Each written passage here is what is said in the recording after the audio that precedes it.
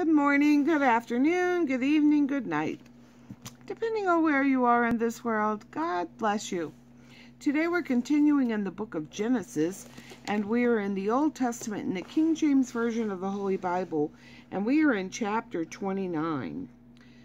Then Jacob went on his journey and came into the land of the people of the east. And he looked, and behold, a well in the field, and lo, there were 3 flocks of sheep lying by it. For out of that well they watered the flocks. And a great stone was upon the well's mouth, and whither there were all the flocks gathered. And they rolled the stone from the well's mouth, and watered the sheep, and put the stone again upon the well's mouth in his place. And Jacob said unto them, My brethren, whence be ye?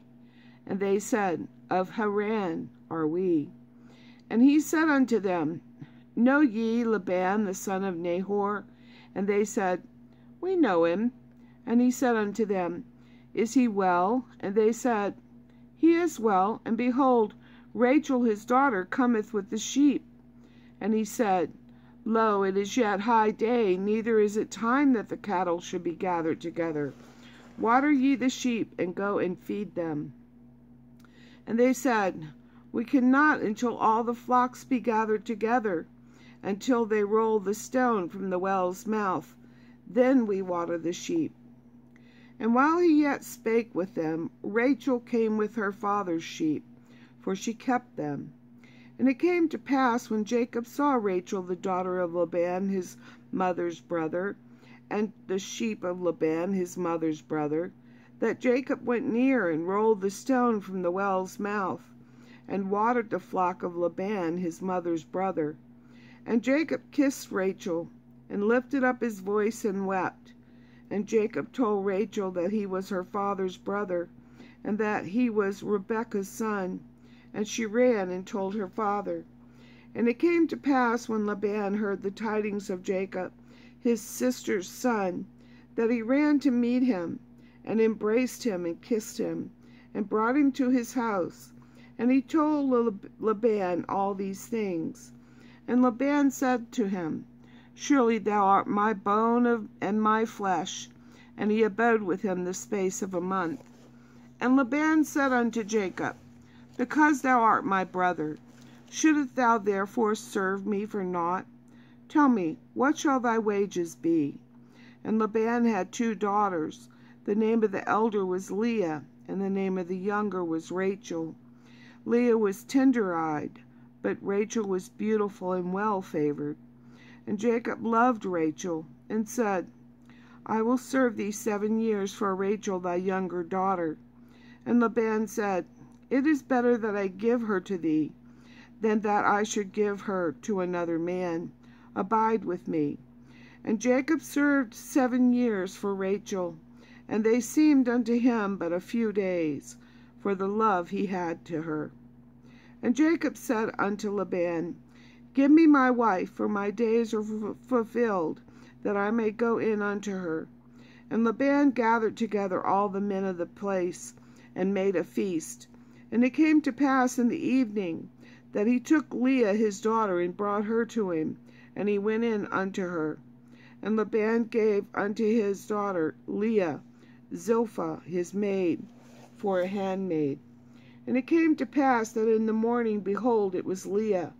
And he said to Laban, What is this thou hast done unto me? Did not I serve thee for Rachel? Wherefore then hast thou beguiled me? And Laban said, It must not be so in our country, to give the younger before the firstborn. Fulfill her week, and we will give thee this also for the service which thou shalt serve me yet another 7 years. And Jacob did so, and fulfilled her week, and he gave him Rachel his daughter to wife also. And Laban gave to Rachel his daughter Bilhah his handmaid to be her maid. And he went in also unto Rachel, and he loved also Rachel more than Leah, and served with him yet another 7 years. And when the Lord saw that Leah was hated. He opened her womb, but Rachel was barren. And Leah conceived and bare a son. She called his name Reuben, for she said, Surely the Lord hath looked upon my affliction. Now therefore my husband will love me.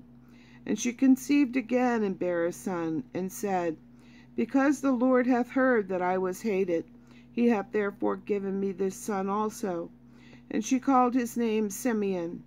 And she conceived again and bare a son, and said, Now this time will my husband be joined unto me, because I have borne him 3 sons. Therefore was his name called Levi. And she conceived again and bare a son.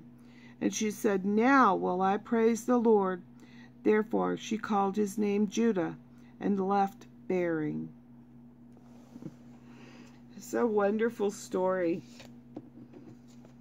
When you think about them, how Jacob loved Rachel.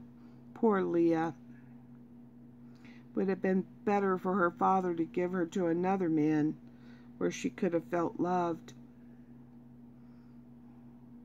But the Lord loved her, gave her 4 sons. And as always, I love you.